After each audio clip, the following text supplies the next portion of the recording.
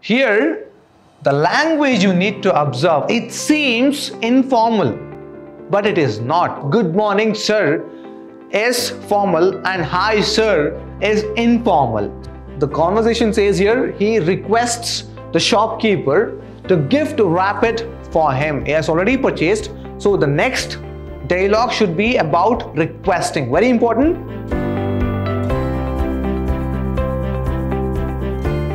Hello, hi, namaste and welcome to Vidhyaashram, the Temple of Excellence. I am Nanda Kishore, Faculty of English in Vidhyaashram, Mysuru. In my previous session, I had begun the content language function, and also in my previous session, I had spoken about how to start a conversation, and I have given plenty of explanation and plenty of examples. I believe I have reached you with previous session. Let us see what I'm going to discuss in today's session. I will be discussing making requests. ನಾನು ಮೊದಲೇ ಹೇಳಿದಾಗೆ previous session ಅಲ್ಲಿ how to start a conversation ಅನ್ನುವಂತಹ ಒಂದು concept ಬಗ್ಗೆ ಮಾತಾಡಿದ್ದೀನಿ. We know that we will meet or we have already met a lot of new people in our lives. ತುಂಬಾ ಜನರನ್ನ ಹೊಸಬರನ್ನ ಮೀಟ್ ಮಾಡ್ತೀವಿ. ಹೊಸಬರನ್ನ ಮೀಟ್ ಮಾಡಿದಾಗ how to start a conversation ಅಥವಾ ಒಂದು ಮಾತುಕತೆಯನ್ನು ಹೇಗೆ ಶುರು ಮಾಡ್ತೀವಿ ಅನ್ನೋದೇ ಒಂದು ಯಕ್ಷ ಪ್ರಶ್ನೆ ಆಗಿರುತ್ತೆ. ಕೆಲವರಿಗೆ ಮುಜುಗರ ಇರುತ್ತೆ, ಇನ್ನು ಕೆಲವರಿಗೆ ಈಗೋ ಇರುತ್ತೆ. What ever it might be the reason, but we should know how to start a conversation with a new person or somebody who is not familiar, or let us say some stranger. But in today's session, we have moved on to how to make requests. In previous session alli ನಾನು ಹೇಳಿದ್ದೀನಿ ಹೇಗೆ start ಮಾಡಬೇಕು, ಹೇಗೆ ಅದನ್ನ wind up ಮಾಡಬೇಕು ಅಂತ. But once you start making or once you start your conversation, in between, if you happen to make a request, ಎಲ್ಲೋ ಒಂದು ಕಡೆ ನೀವು ಒಂದು ಸಂಭಾಷಣೆಯನ್ನು ಒಂದು ಸ್ಟಾರ್ಟ್ ಮಾಡ್ತೀರಾ. ಸ್ಟಾರ್ಟ್ ಮಾಡಿದಾಗ ಎಲ್ಲೋ ಒಂದು ಕಡೆ ನೀವು ಒಂದು ರಿಕ್ವೆಸ್ಟ್ ಮಾಡಬೇಕಾಗಿರುತ್ತೆ. ಹೇಗೆ ಸ್ಟಾರ್ಟ್ ಮಾಡ್ತೀರಾ? How do you request? Should it be in formal R should it be in informal? ಈ ಒಂದು ಕಾನ್ಸೆಪ್ಟನ್ನ ಈ ಸೆಷನ್ ಅಲ್ಲಿ ನಾನು ಡಿಸ್ಕಸ್ ಮಾಡ್ತೀನಿ. Let us start with how to make ರಿಕ್ವೆಸ್ಟ್ಸ್ are making requests. So we know in your workbook, we are talking about first PUC workbook. In this unit, we learn how to make and respond to requests. It is how to respond to the requests and how to make the requests. ಇದರ ಬಗ್ಗೆ ಮಾತಾಡೋಕ್ಕೆ ಅಂತ start ಮಾಡಿದಾಗ ಕೆಲವರಿಗೆ ತುಂಬಾನೇ ನಗು ಬರುತ್ತೆ. You might feel like laughing out loud. Sir, we are in first PUC, and do you think that we are in first PUC without knowing how to make requests and how to respond to requests? Yes, I'm not saying that you don't know, but I would say majority of the people would not be knowing how to formally make requests. Informally, anybody can make. ಸುಮ್ಮನೆ ಹಾಗೆ casual ಆಗಿ ಯಾರು ಬೇಕಾದರೂ request ಮಾಡ್ಬೋದು. But how about using the formal language and how about grammatically using the sentences in your examination? So formal, as we know, first let us see how we make ರಿಕ್ವೆಸ್ಟ್ಸ್ using the formal words. Formally, I keep telling, formal anta bandaga, you speak to your authorities. Plus, nothing but authorities. So, informal, you know that it could be your subordinates or it could be your colleagues. Anybody. Equal agirtare, nimma colleagues irtare, or it could be subordinates. Nimma kelagade, nimma kai kelage work maduvantaha employees agirbodu, or it could be somebody else. So let us concentrate on formal language. Do you think it would be possible for you to complete this project?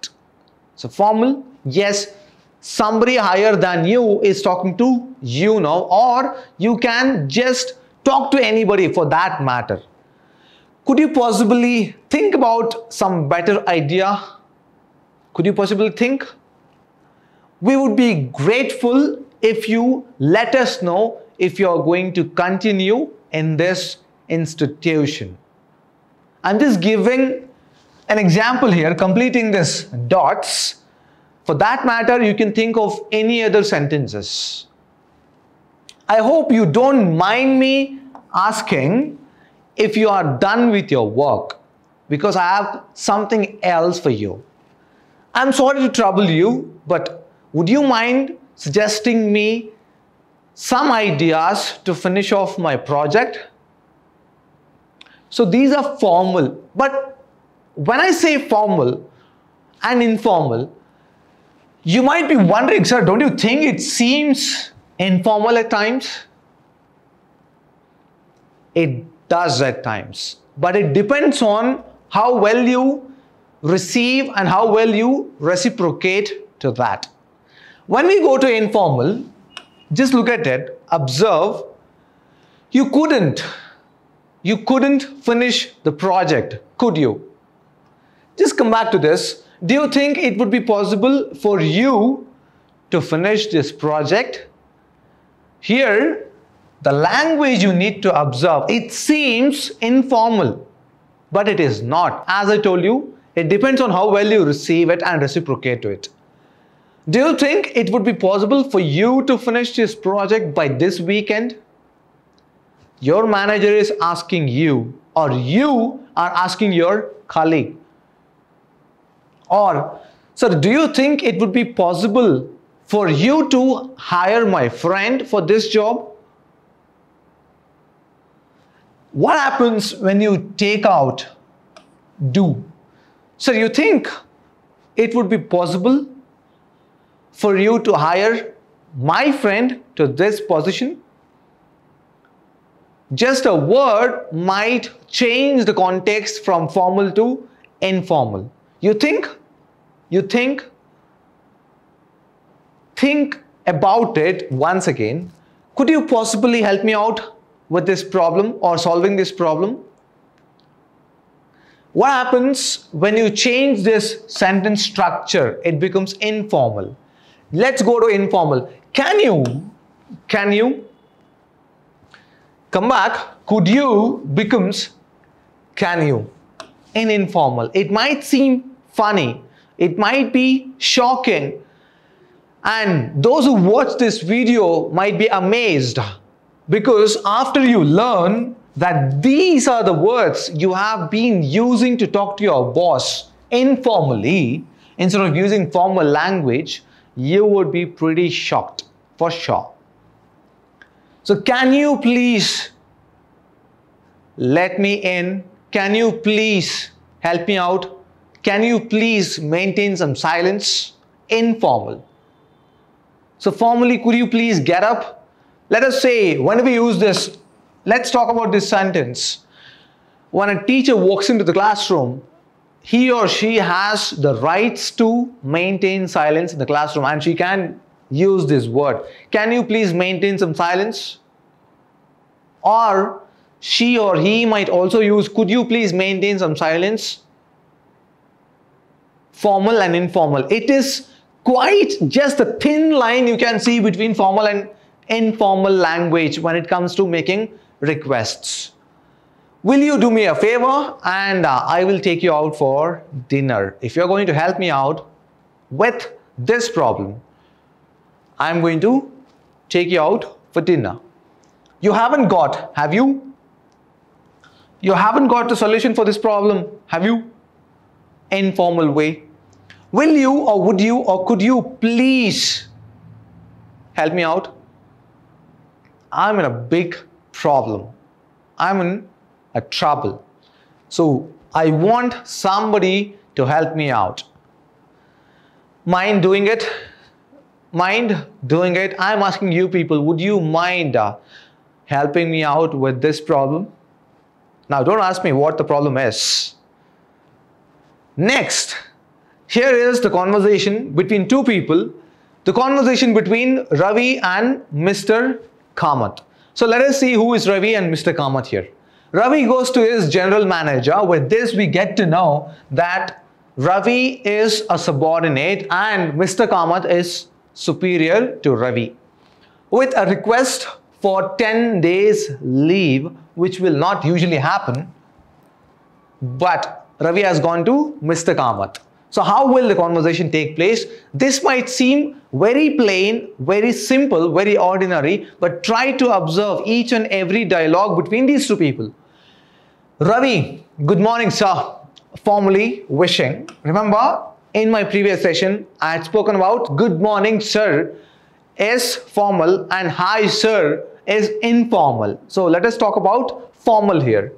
Mr. Kamath, good morning, Ravi. He responds to his greetings in a formal way. He would have just told, hi, Ravi. So that's what we are talking about in today's session. It's about using formal language. When do we use formal and when do we use informal? What's the matter? You look worried. So it's his right. Being a general manager, he needs to take care of his employees. Ravi, my son is unwell and needs to have an operation. I would be grateful if you could permit me to take 10 days leave. So he is asking 10 days leave. Asking 10 days leave is not a big thing, but how is he making request? Think about it. My son is unwell and needs to have an operation. He's giving a clear description why he wants 10 days leave. And apart from that, observe from now on, I would be grateful. I would be grateful, very humble. Ravi is being very humble and being very genuine. He says, I would be grateful if you could permit me to take 10 days leave.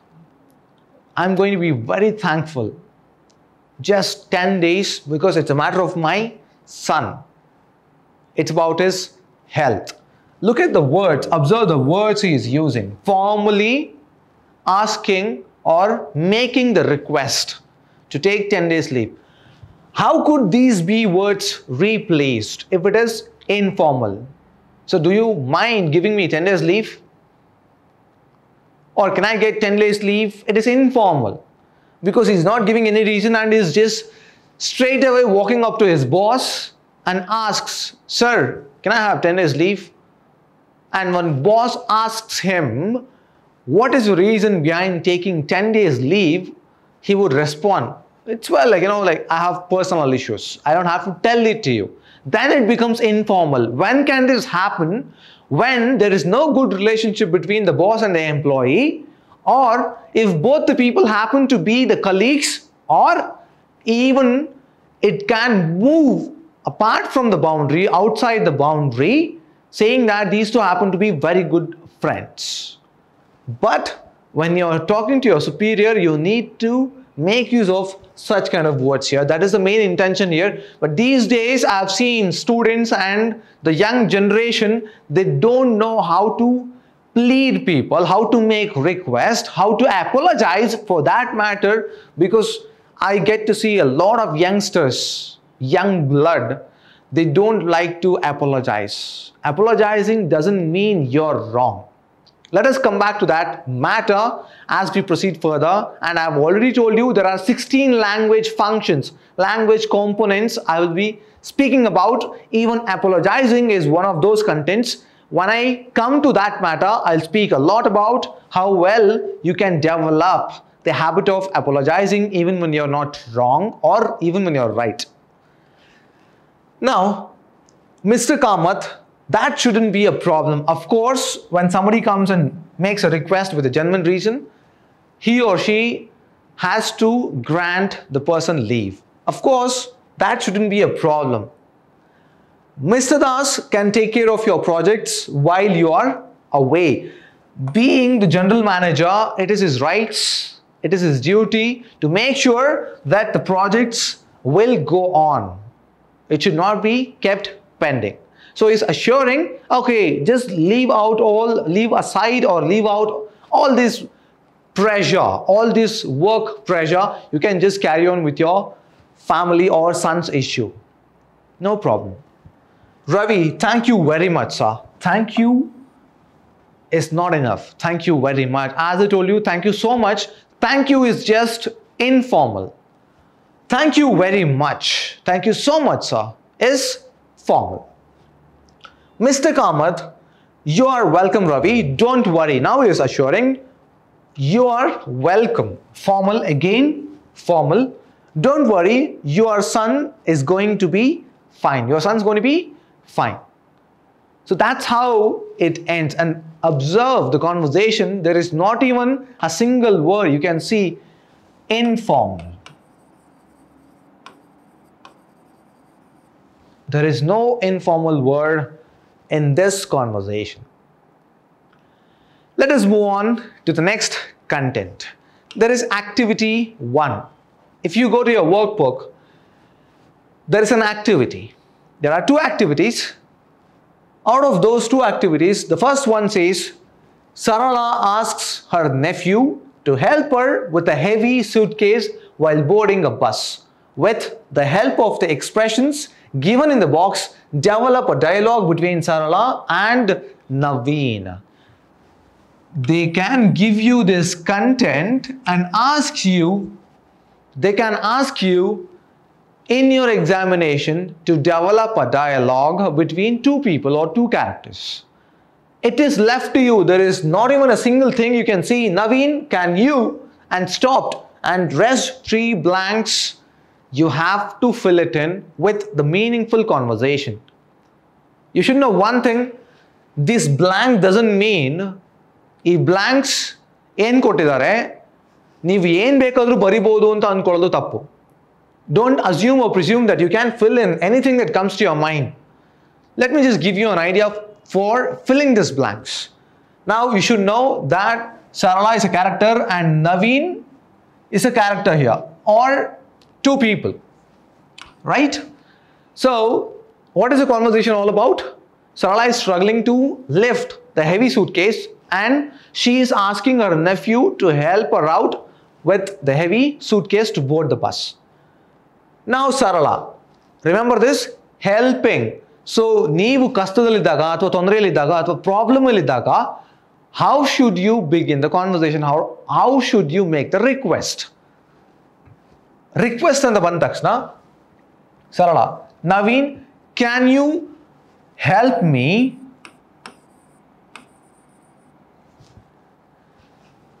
boarding the bus, right? Can you help me lift this suitcase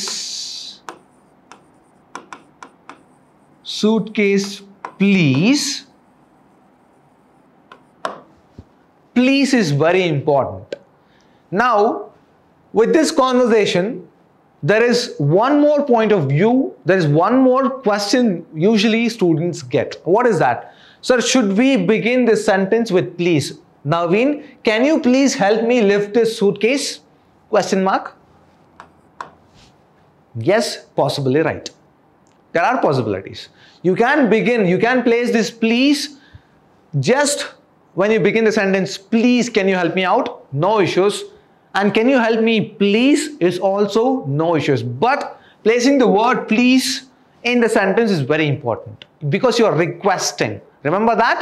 We are talking about the concept how to make request. Please is very important. You are pleading. Naveen. So how should Naveen respond? Should he be formally responding to his aunt or not? Yes, of course. Yes, of course. I can help you.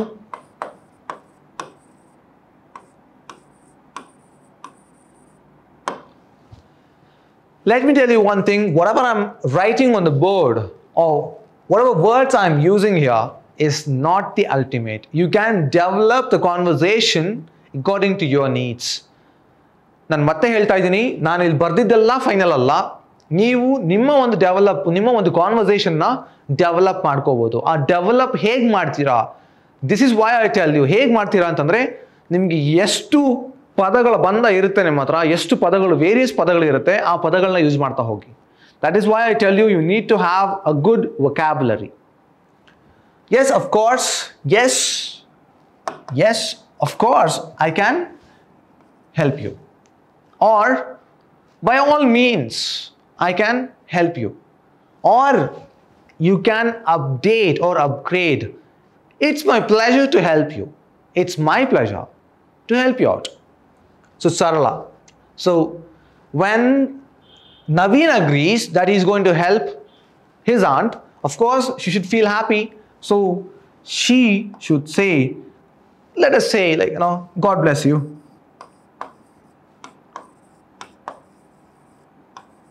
God bless you. Or you can also just go or jump into another context, another angle. You know, this suitcase is very heavy. Or you can just write, I'm finding it really difficult to lift this suitcase. I'm just only telling it, I find this suitcase or case heavy. Because we are talking about heavy here, so let us use this. I find this suitcase really heavy. I'm finding it really difficult to carry this heavy suitcase.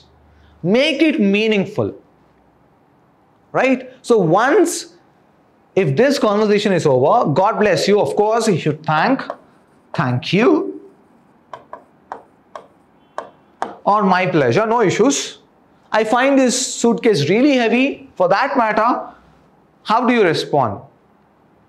No need to worry when I'm here, or no need to worry, I will really help you, or no need to worry at all. Enough. One simple conversation. No need to worry about the suitcase, or no need to worry about boarding the bus, I will help you. But you should know one thing, that dialogue should be complete. Just recall, we spoke about Sarala finding difficult to board the bus with heavy suitcase, and try to read these dialogues here. It seems it is complete. It is complete. Now, apart from this, there is one more activity. Activity 2. Just take out your workbooks and observe the picture here. So this is the picture you find in your workbook. You get to know that this is a book store or stationery. Just observe this picture. There are characters, somebody is holding a book and somebody is reading the book. So use your common sense after looking at this picture. I'm sure you have imprinted this picture in your minds. Let's move ahead to the conversation. Mr. Keshav buys a book. He is buying a book, buys a book from a bookshop. He requests, very important, he requests, who is he? Mr. Keshav, the shopkeeper, to gift wrap it for him. Write a conversation between them. Shopkeeper. The very first conversation is shopkeeper. May I help you? Or how may I help you?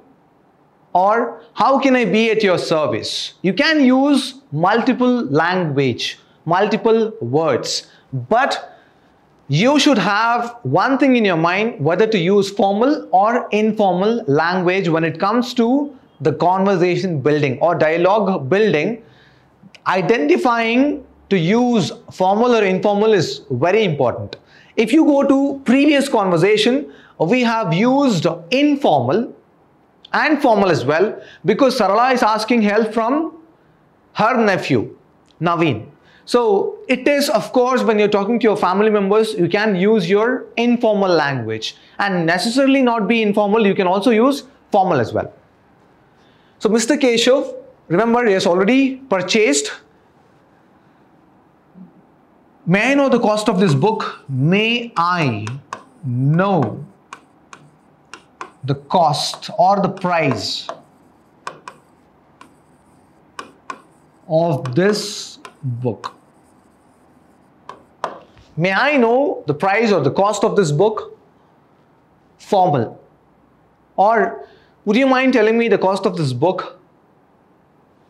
Next, shopkeeper has to respond in a formal way. It is 200 rupees, sir. 200 rupees. Now Keshav has to build another conversation. So how would he respond? The conversation says here, he requests the shopkeeper to gift wrap it for him. He has already purchased. So the next dialogue should be about requesting. Very important. He is going to request the shopkeeper to gift wrap the book for him. would you please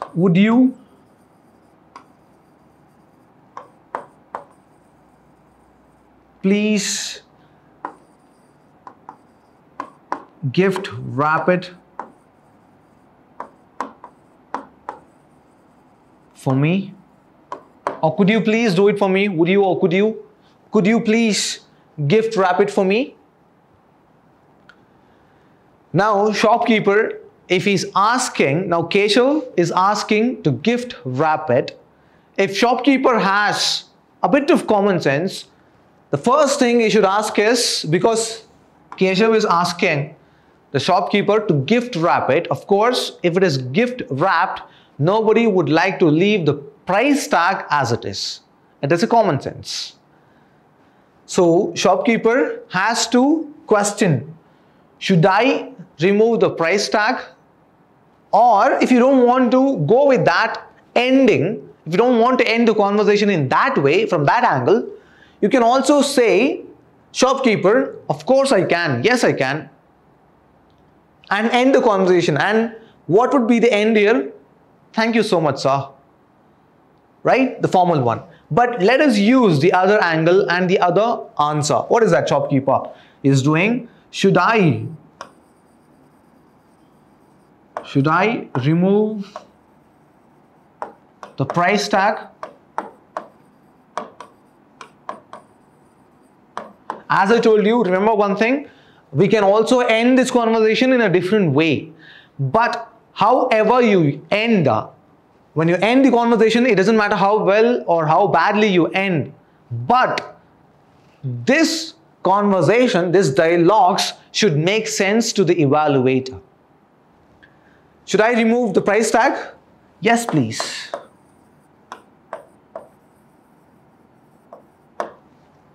Simple. So don't forget, if you cannot end this dialogue in a proper way, or if there is no link between the conversations, then you're going to lose a mark. The reason why these blanks are given, it's because to test how well you have the spontaneity, how well you have the flow of ideas while presenting or while writing the answers.